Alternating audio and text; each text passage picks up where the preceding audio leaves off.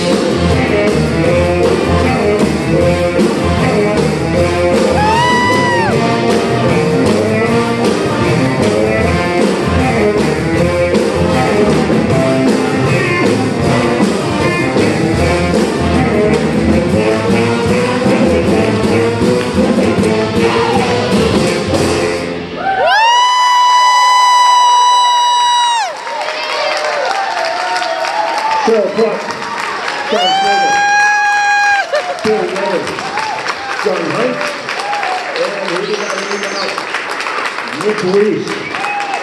How about that?